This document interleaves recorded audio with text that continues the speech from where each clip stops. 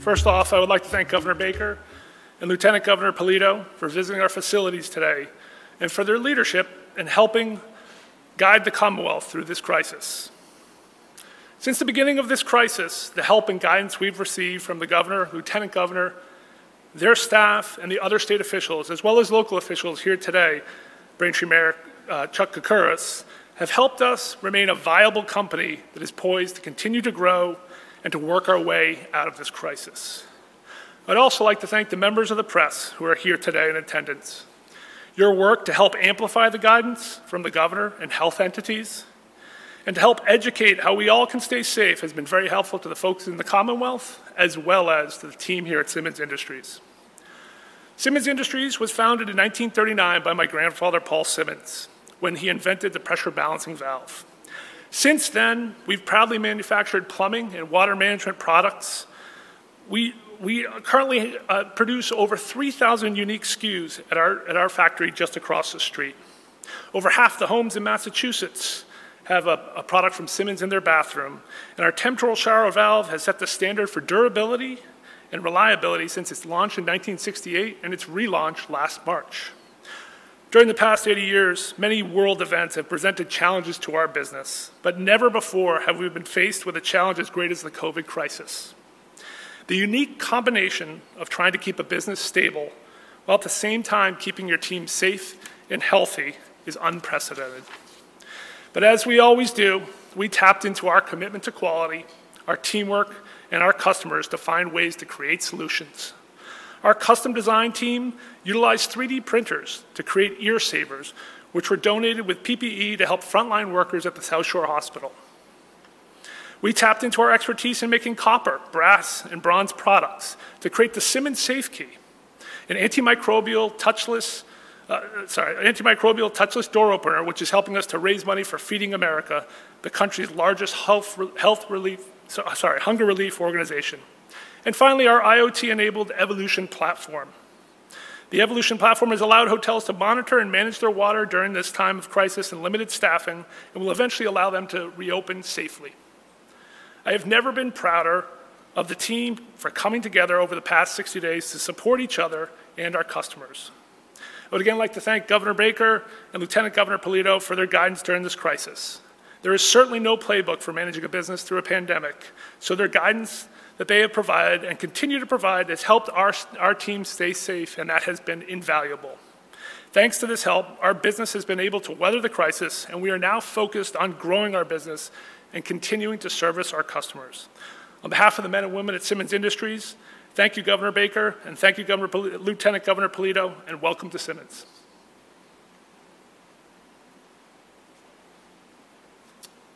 Thanks, Tim, and thanks again for hosting us here today. I can't help but think about the fact that the Lieutenant Governor and I were here just about 2 years ago, and well, suffice it to say that when we spoke to the team here, we weren't abiding by the same rules with respect to social distancing that everybody does now. There was probably, I don't know, 150 people, maybe more, right here in this lobby at that time. And as the Lieutenant Governor, I walked the manufacturing floor. We talked with Tim and with Mike Brown about the issues associated with changing the nature of the way they operate to both meet the industry-specific guidelines that were developed by the Commonwealth, but also the guidance and advice they got from the local Board of Health here in Braintree. And thank you, Mayor Koukouris, for being with us, and thank you, Senator Timilty, as well.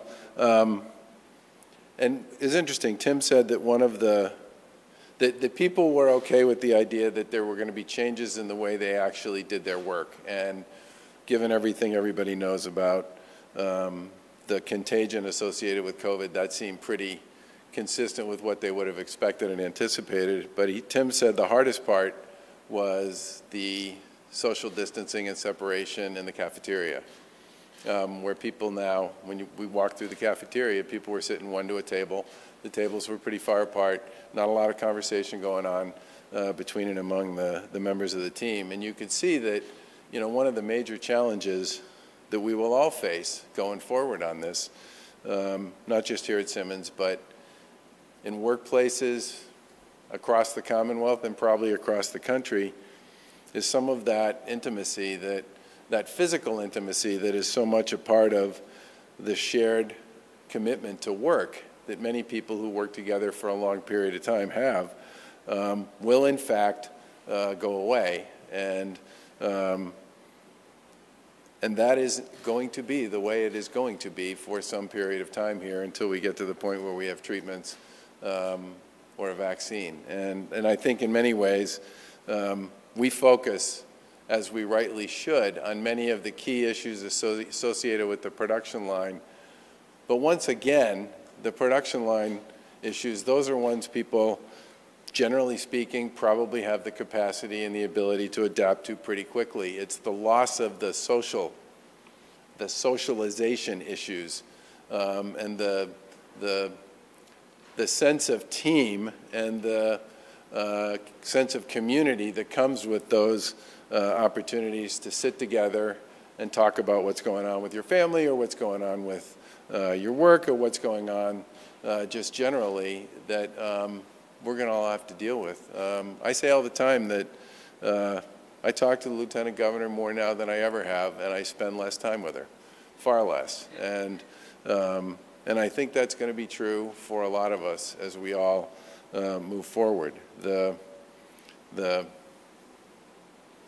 sort of physical closeness associated with work is clearly going to change. And with that, obviously, will come some pretty significant changes along with it. The Lieutenant Governor and I were actually very positive about how many companies here in the Commonwealth said they were going to continue to make it possible for their employees to work from home and work remotely.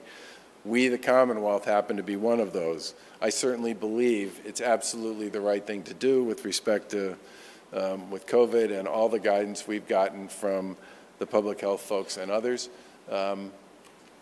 But that will create some distance, and it won't just be physical distance, it will be lost. There will be a lost opportunity there for people to engage with one another. And I think in some ways that's part of what the next act associated with all this will be about. I do want to give a quick update, as I do every day, on testing and on hospitalizations. Yesterday, almost 8,000 tests were reported across the Commonwealth. That brings the total number of tests conducted to over 776,000, almost 777,000. Less than 10% of the tests reported yesterday came back positive. That percent of positive tests per day has remained at or below 10% for about a week now.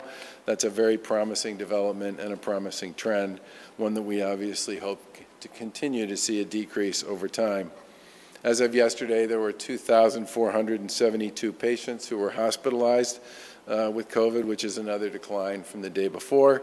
And as we've said repeatedly, it's this public health data that is the primary indicator of how COVID-19 is impacting our communities, and it will determine how, when, and where we reopen our economy. On Monday, we announced a new public-facing dashboard of 6 key indices that we'll use to note our progress, trending positive, in progress, or trending negative. That dashboard will be calculated based on many of the stats that I go through on a typical daily report. But in addition to that, there are a few more that health experts have made clear to us are particularly important with respect to tracking the penetration and the presence of the virus. The dashboard includes COVID-19 positive test rates, the number of individuals who died from COVID-19, the number of hospitalized patients with COVID-19, our healthcare system readiness, which is a measure of ICU beds, surge capacity, and a number of other elements like that, and then testing capacity generally and our contact tracing program. We hope that as time goes on and we slowly and carefully reopen different sectors, that the dashboard will keep trending in the right direction. And it's critically important, and I can't say this enough, that we all remember that everybody has a role to play in slowing that spread of COVID. Please continue to do the 4 things we talk about on a pretty regular basis. Cover your face when you can't distance yourself. The science is clear. Science is clear. Simple face coverings prevent the spread of this disease incredibly effectively. Wash your hands and wash surfaces open. I'm going to try that one again. Wash your hands and wash surfaces often. That one, of course, also needs no explanation. Keep your distance. Again, we know this one by now is critically important. The more we stay 6 feet apart from one another, whenever possible, the more we stop the spread of the virus. And lastly, stay vigilant for symptoms and stay home if you think you're sick.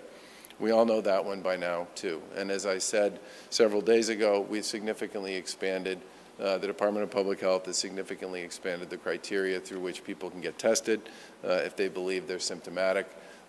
We want people to take full advantage of that.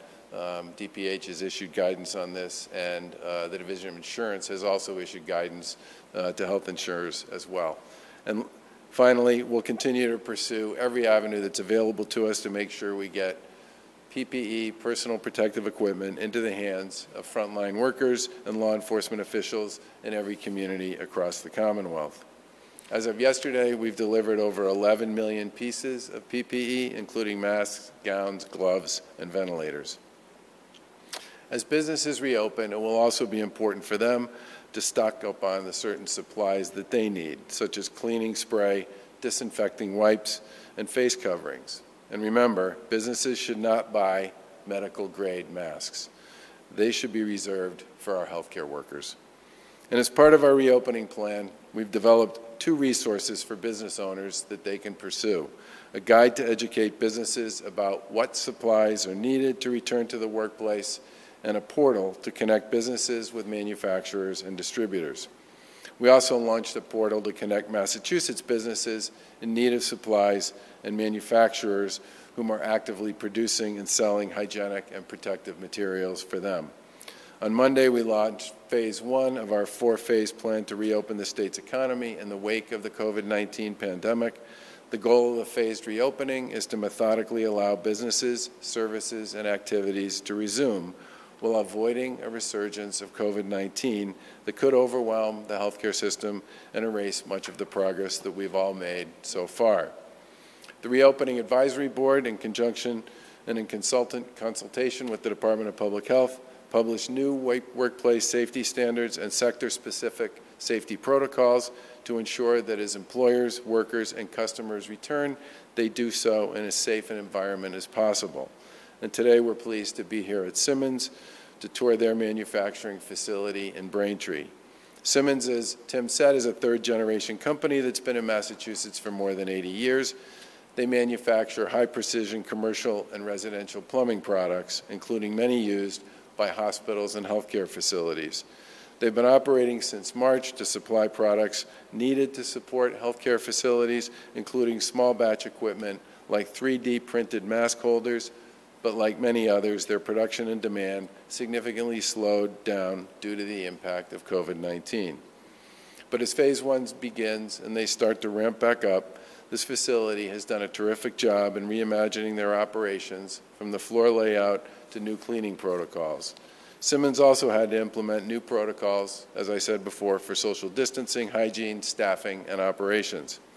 Moving forward, they're working to scale their operations back up as customers start to come back and as we all return to some sort of a new normal.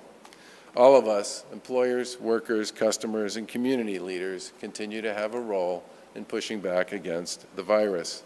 Simmons stands as a strong example of how this can be done safely and responsibly, and we applaud their efforts to adjust to these difficult times. The Lieutenant Governor will talk more about the necessary steps businesses need to take and how we can support them in that process. But to businesses across the Commonwealth, we just want you to know that we'll work with you and we'll support you in your efforts to create a new kind of workplace. Our shared goal is the safety of the employees and the workers throughout the Commonwealth, and you need to continue to implement the measures and protect your customers that are deemed appropriate by our guidance. For more information on the Reopening Advisory Board and these new resources, you can always visit www.mass.gov/reopening. Now I'd like to turn it over to the LG.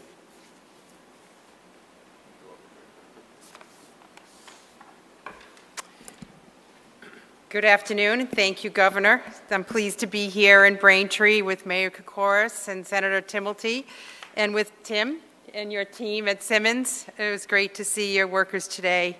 As the Governor said, this is an impressive facility, and it was really awesome to see it now turned into a safer place, given the safety standards that we've laid out here in the Commonwealth, and to see those features physically in place to give the workers the comfort and the confidence they need to do their jobs.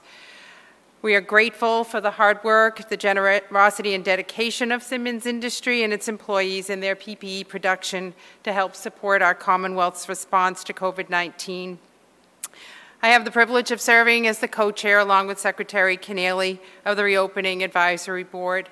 And on Monday, our administration and the board unveiled our report, Reopening Massachusetts. It offers a phased plan to safely and responsibly reopen our Massachusetts economy. Governor Baker mentioned our administration's ongoing PPE procurement and delivery throughout the Commonwealth since we began the fight against COVID-19. And as we enter each new phase of the reopening plan, the use of PPE, that personal protective equipment, will remain an essential component in the battle against the virus. In crafting our plan, the advisory board met with more than 75 industry associations and community coalitions that represent more than 112,000 businesses and over 2 million employees. In the case of manufacturing businesses such as Simmons, we received a presentation from our friends at the Associated Industries of Massachusetts and the Advanced Manufacturing Collaborative. They discussed with us the policies and practices that businesses here in Massachusetts, as well as in other states, were developing or had implemented to limit the transmission of COVID-19. It was through those conversations that we were able to craft a new framework for how to keep workers safer and customers safer as businesses reopen. And to that end, in addition to announcing the plan on Monday, we also unveiled mandatory workplace safety standards.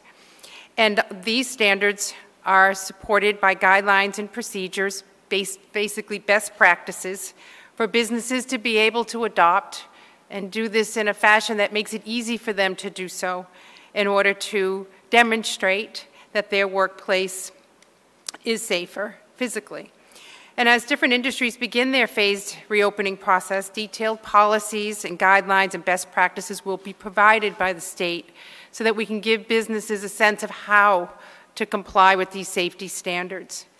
These types of guidances that each sector and industry and business must follow are the general social guidance, the face coverings, the hand washing and the distancing, as well as the mandatory safety standards that we've talked about and the specific sector protocols. The sector-specific guidance and recommended best practices aim to reduce the risk of transmission in a workplace.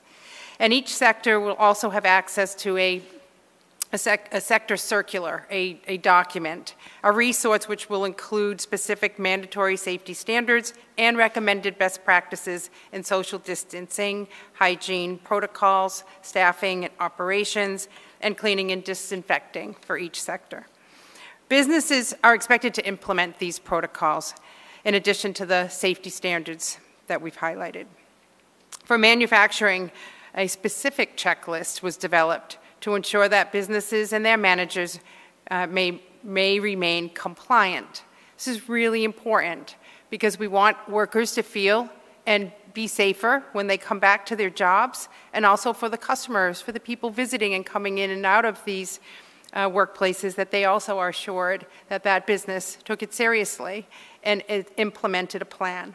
Here at Simmons, they've demonstrated this to us today, and it was really great to see it in reality, like staggering lunch and break times to ensure proper social distancing, which isn't normal, right? That's not how we like to have lunch when you have a break, but they've implemented a plan here, and it's become more normal for the workers. Frequent cleaning and sanitization of workstations where there is a high amount of traffic.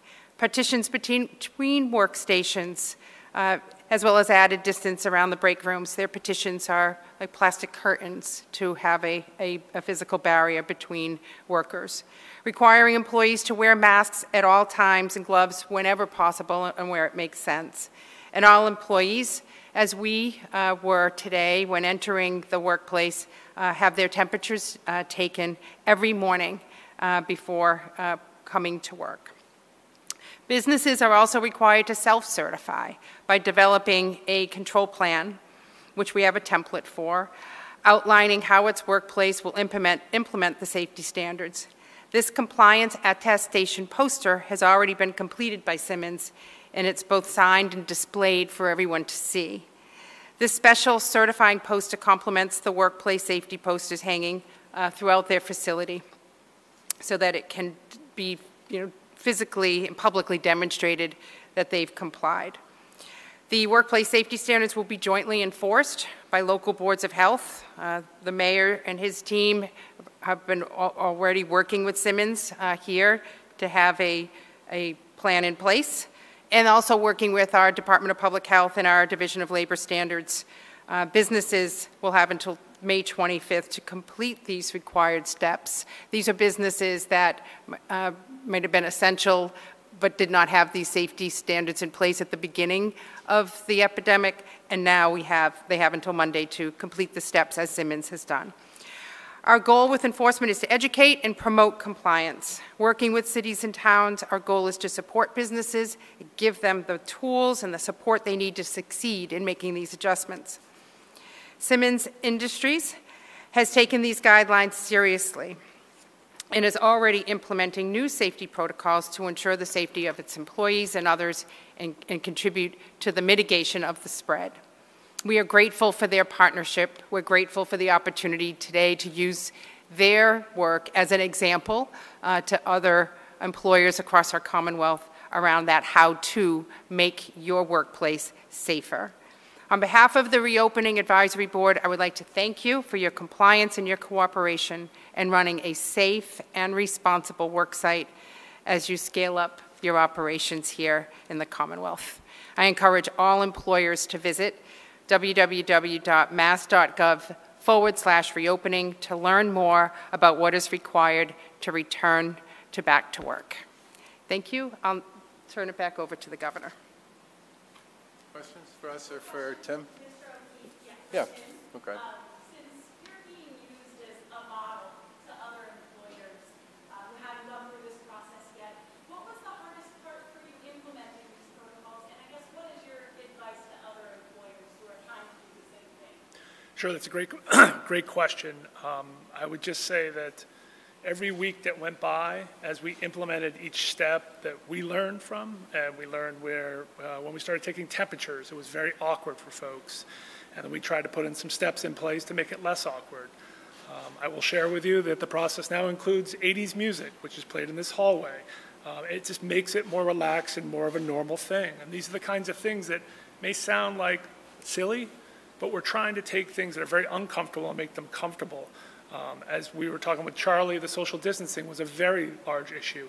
We had to really enforce and tell folks that this is very important. And then as we moved, because again, we've been open the whole time, we moved into masks early on.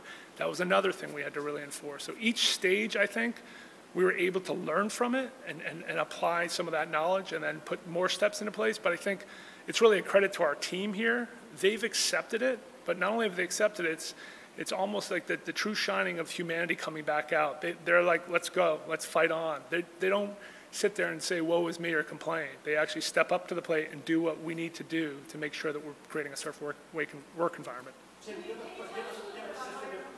system in place that if somebody says, hey, my boss is yelling at me with a mask on, that they could go to somewhere where they won't feel like they're going to be getting in trouble, like a whistleblowing type system? Yes, I wouldn't call it a whistleblowing type system. We're a small enough organization here that we see each other each and every day.